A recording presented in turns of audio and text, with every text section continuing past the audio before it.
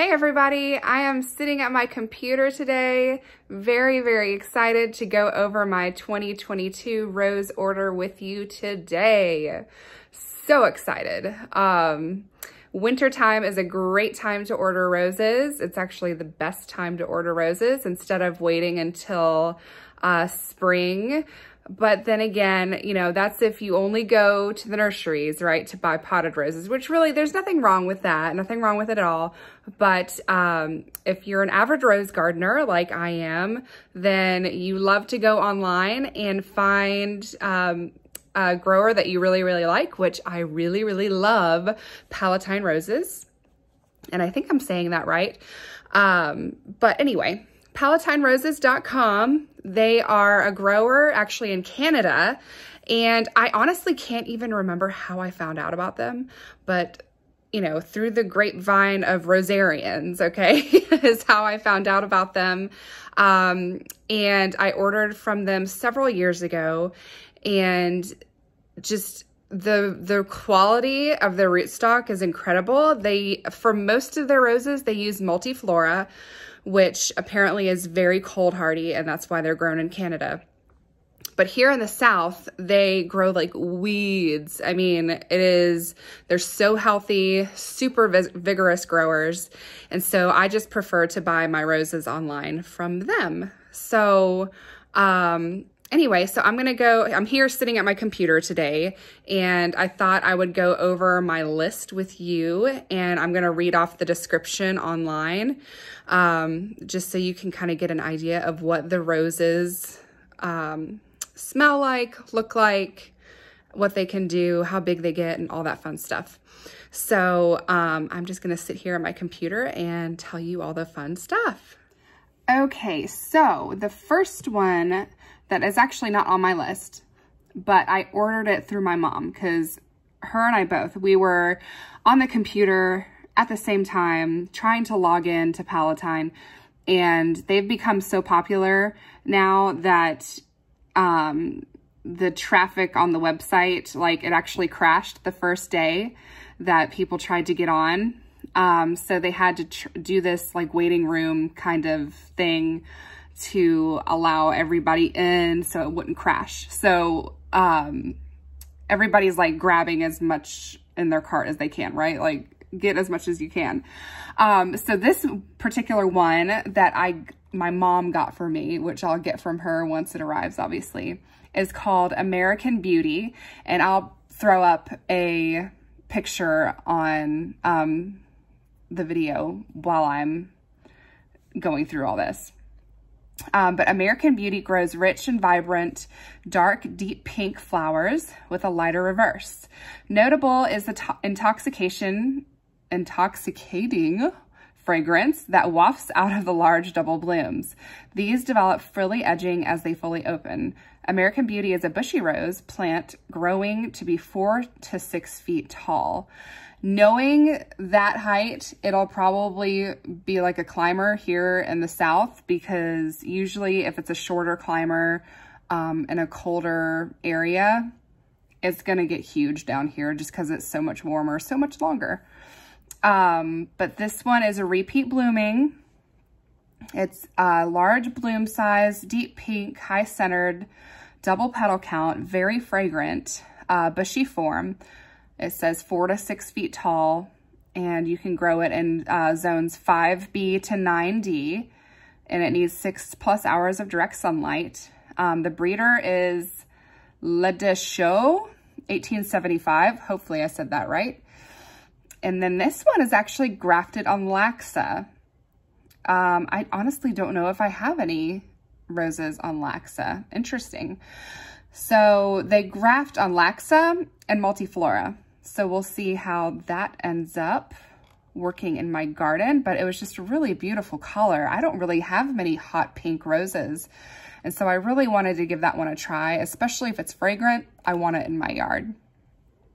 Okay, so the next one I got, if I move down the list here, is a beautiful rose called Baroque.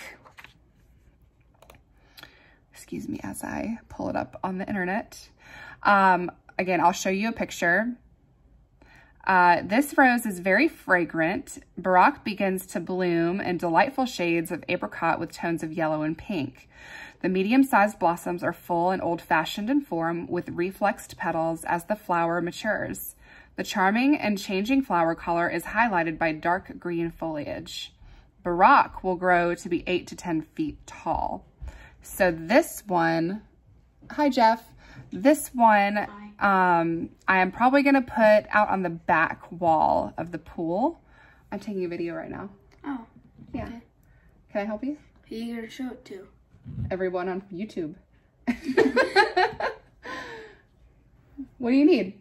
Nothing. Nothing? You just coming to say hi? Yeah. Okay. All right. I didn't know you were doing a video. I know. It's okay. It's okay. All right. Go on. That's some pretty flowers. Oh, well, thank you. Thank you. I'm glad to know that you're going to grow up loving flowers. I'm done with my reading. You're done with your reading? Okay. All right. Where was I? So I was saying, I'll put it out back by the pool, where we have that railing is probably what I'll end up doing. That way it can kind of just grow crazy back there. Cause I did have some roses that have died or they're just not really doing very well back there. So I'm going to replace them with, you know, one of these. And excuse the bumpy camera. I don't have a, what are those things called? A tripod or whatever. So I'm just holding it with my hand. So yeah, I know that's probably really annoying and I need to like get my act together. But thanks for watching anyway.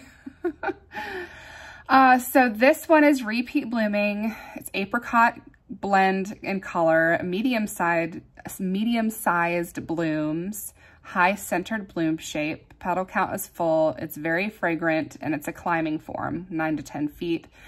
Zones 5B through 9D, 6 hours of sunlight. And then the breeder is Evers. In 1999 is when it was introduced. And this is on Multiflora rootstock. Beautiful rose. Anything that reminds me of a sunset, I love it. Love, love, love. Love that color.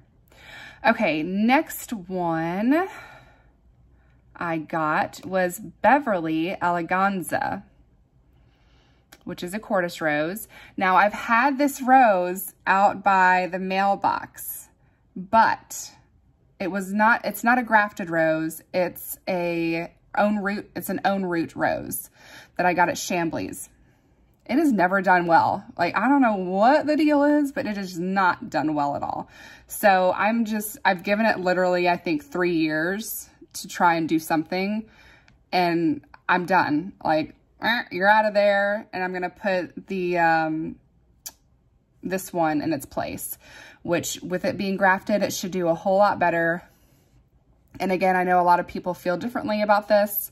But grafted roses, you know, I guess it depends where you live and all that. But just from my experience, grafted roses work better as far as more blooms, more vigorous growth, and more disease resistant. So just my opinion. Anyway, so here's the description for Beverly. We call the very fragrant Beverly our chameleon. The ever-changing pink flowers open to reveal a large, full classic bloom. As the blossoms mature, they transform into many different beautiful expressions of what it means to be a rose. This plant is healthy and will grow 3 to 4 feet tall, tolerating many different growing conditions, including the hot and dry south. Additionally, Beverly has won a large number of rose awards, including Nance Fragrance Award and Favorite Rose Award 2010, La Tacita Gold Medal 2010, and a whole bunch of other awards that I'm not going to list off. It's a hybrid tea, repeat blooming, pink in color, large bloom size, high centered shape, full petal count, and very, very fragrant. The rich rose fragrance has fresh notes of lemon, sweet perfume, of lychee and plum. Its bushy, upright plant growth gets 3 to 4 feet tall, and it grows in zones 5 to 9, 6 hours of sunlight, and the breeder was Cortis in 2008. And it's on Multiflora. Yes, Jeff. Once you're done with that, can I call Luke? Because I saw his playing on the Switch. Okay, why don't you get the iPod and call him on that? It's dead. Well, okay, make sure it's charged. Go ahead and charge it. It's dead. Okay, well, charge it, and then you can get on. Okay. Oh, Christmas break. Kids are home. I love my children. They're awesome. Okay, next rose on my list. This one I'm so excited about. It's called Bliss Parfuma. And I love the color. It's like a peachy pink apricot.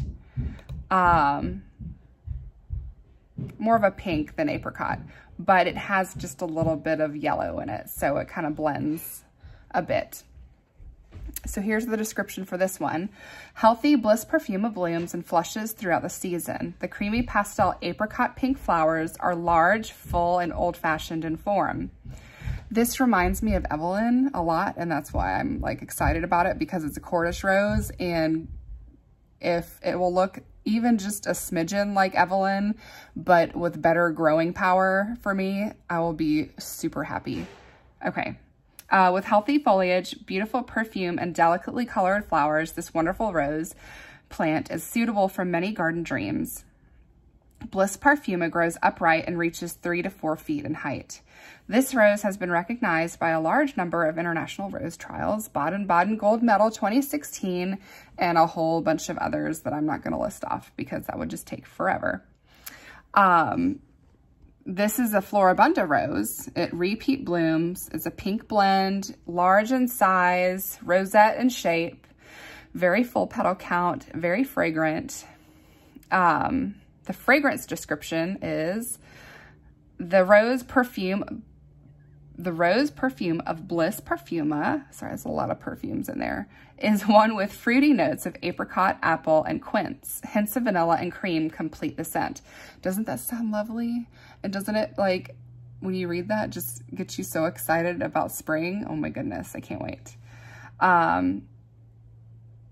It's upright in form, plant height 3 to 4 feet, zones 5 to 9, 6 hours of sunlight, Cortis 2017 on Multiflora rootstock. All right, let's see what's next. And that's probably that was like one of my number ones that I wanted to get on my list because of the color. Next one is Blossom Time. Blossom Time blooms are a rose pink with a darker lavender pink reverse. The flowers are very large and double in form, reflexing as they age, giving a starburst impression. The stronger climber reaches 12 feet or taller and has dark green foliage. Blossom Time also has been used as an exhibition rose. So it's repeat blooming, medium pink, very large bloom size, high centered bloom shape, double petal count, very fragrant. It's a climbing rose, 12 feet or higher, zones 5 to 9, 6+ hours of sunlight. And then the breeder is O'Neill in 1951, and it's on Multiflora rootstock.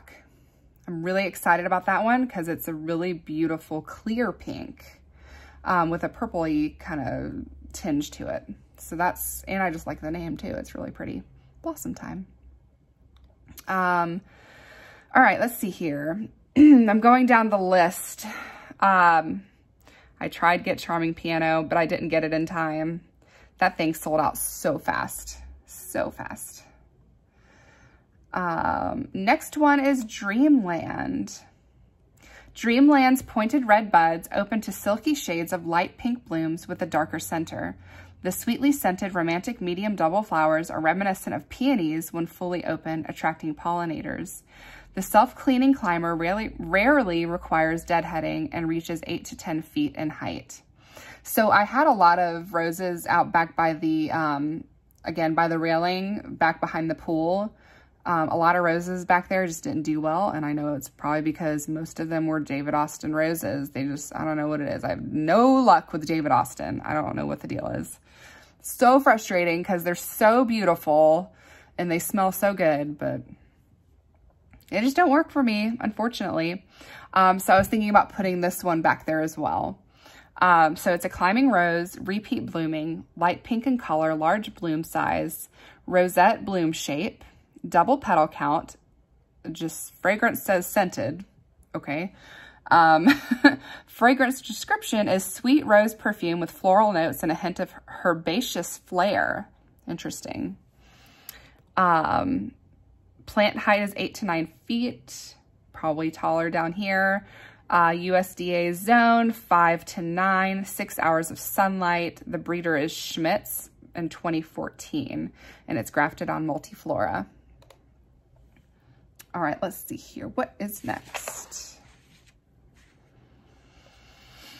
Go down the list. Oh, so, and a lot of these are already sold out because they're really, really popular. But there's still actually a lot of varieties that are available. I think American Beauty is still available, but I think pretty much all the other ones that I got are sold out. So, next one, Eden Climber. So, you know, I had those 3 Eden roses up by the walkway in the front of the house that were doing really beautifully for many years. They did great.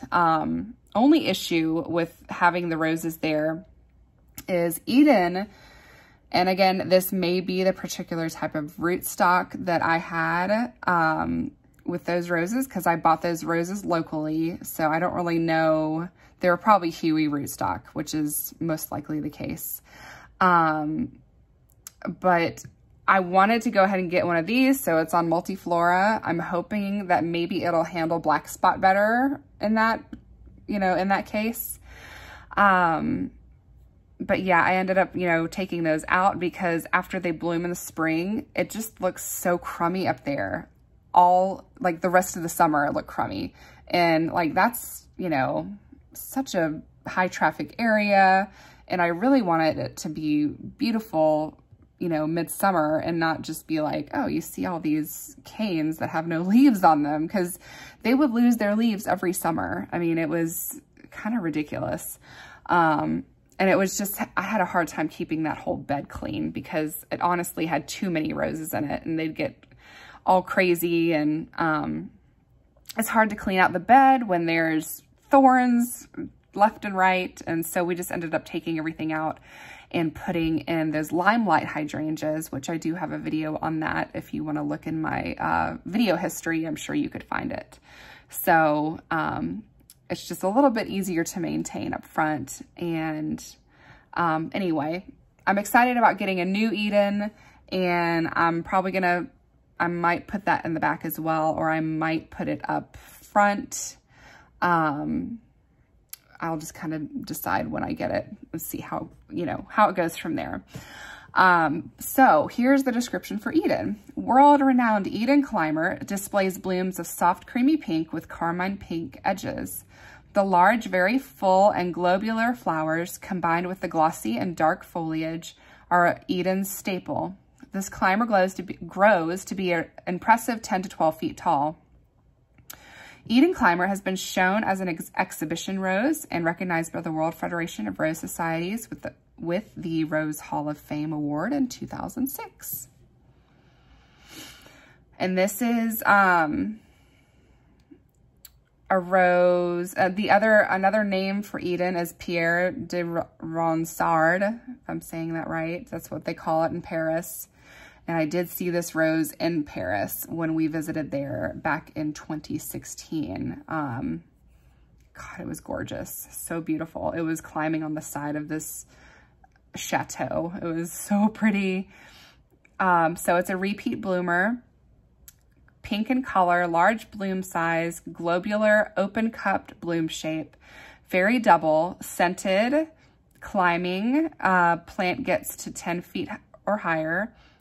Zone 5 to 9, 6+ hours of sun, and the breeder is Melon in 1986, and it's grafted on Multiflora. Okay, next one is, I'm gonna go to the second page. I think I'm almost halfway done. Excuse me. Okay. I'm getting there. I'm looking for it.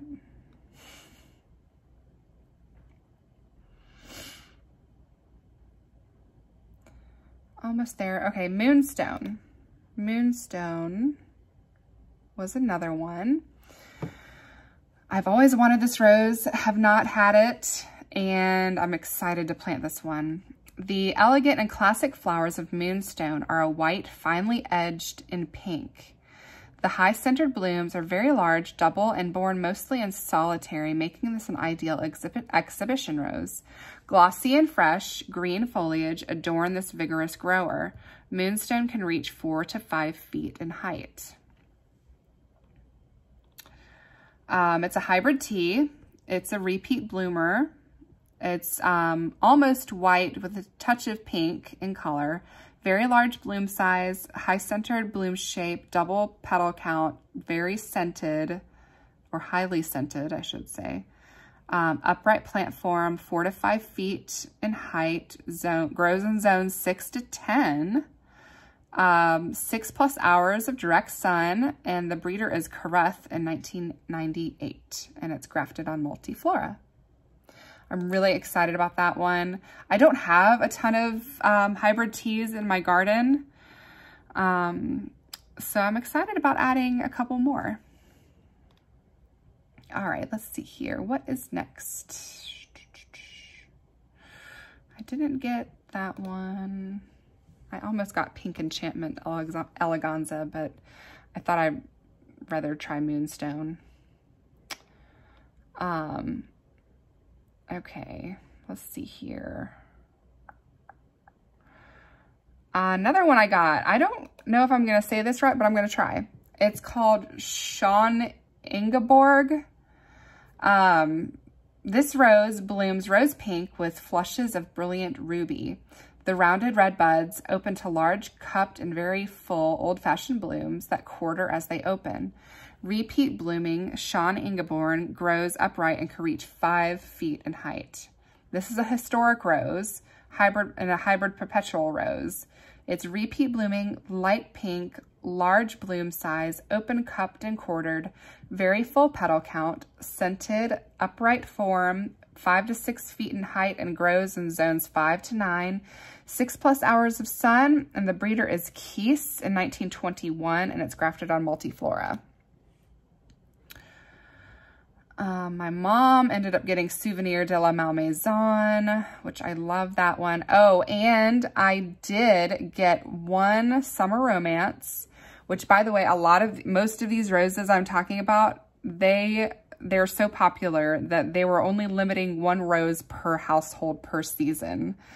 So if you got one, raise your hand in the comments and let me know, because I talk about this rose like all the time, and I was worried I wasn't going to be able to get another one. And honestly, like, I mean, I already have like 8 of them, but I really wanted another one because it's just like my favorite. So I decided I'm going to do my best to get it, and I got it, thankfully. Here's Summer Romance description. Summer Romance Parfuma is adorned with old-fashioned large and double blooms. The velvety pink flowers are strongly perfumed. Growing in large clusters, the flowers float above robust dark green, lightly glossed foliage. A healthy plant, Summer Romance Parfuma reaches 3 to 4 feet in height, which is just not true. Like, I mean, mine gets like 12 feet tall down here, so take note if you live in the South. It was the recipient of the sought-after ADR Award in 2015. So it is a Cordish rose. It's a Floribunda. It's repeat blooming, medium pink in color, large bloom size, a rosette bloom shape, very full petal count, very fragrant. The fragrance description is, here we go. The rose perfume of Summer Romance Parfuma is combined with notes of licorice, apple, and a delicate floral scent. The plant form is bushy. again, it says 3 to 4 feet tall. No, sorry, it gets way taller than that. Very healthy, grows in zones 5 to 9, 6+ hours of sunlight. Cordis is the breeder, and it was brought to the market in 2014, and it is grafted on Multiflora. So what else did I get? There's one more, I believe. Yeah. One more. It's called Yolande Aragon. I don't know if I'm saying that right, but man, this is a gorgeous rose. Pinkish purple with lighter outer petals. Yolande Aragon has very fragrant, large, and very full cupped and quartered blooms. Reaching 4 to 5 feet in height, this upright bush can produce a second flush of blooms in the fall. It's a historic rose, repeat bloomer, mauve in color, large bloom size, open, cupped, and quartered, very full petal count, very fragrant, upright plant form, 4 to 5 feet in height, grows in size, grows in zones 4 to 9, 6+ hours of sun, and the breeder is Vibert in 1843. So that's an old rose. And it's this one is grafted on Laxa. All right, so I think that's it. That is my rose order for 2022. They are set to ship in February, and I'll be planting them pretty much as soon as I get them, because we tend to usually have mild winters down here where I can plant easily. I mean, the coldest we get down here is like low 20s. I mean, we hardly ever see teens. So, I mean, usually we can plant year round down here.